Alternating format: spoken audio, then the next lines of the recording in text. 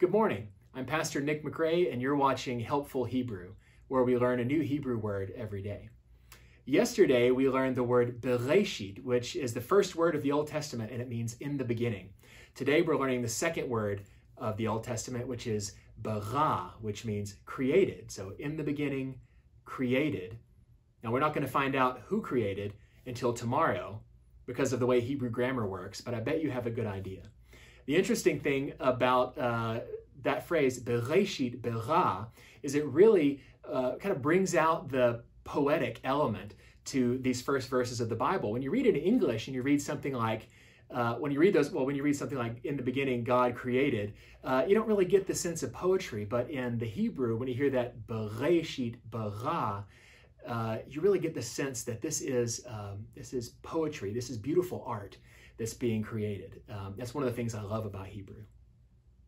Okay, well, join us again tomorrow as we learn a new Hebrew word.